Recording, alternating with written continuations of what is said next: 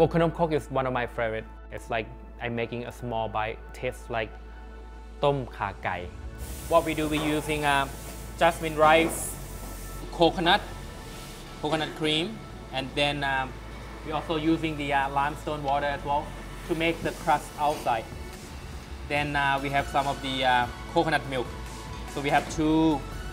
So I blend it with the coconut cream, coconut milk, limestone water, salt, cooked jasmine rice. So I blend it in together until it becomes like almost smooth. And then I just drop it into the template, which is the Kanom Krok.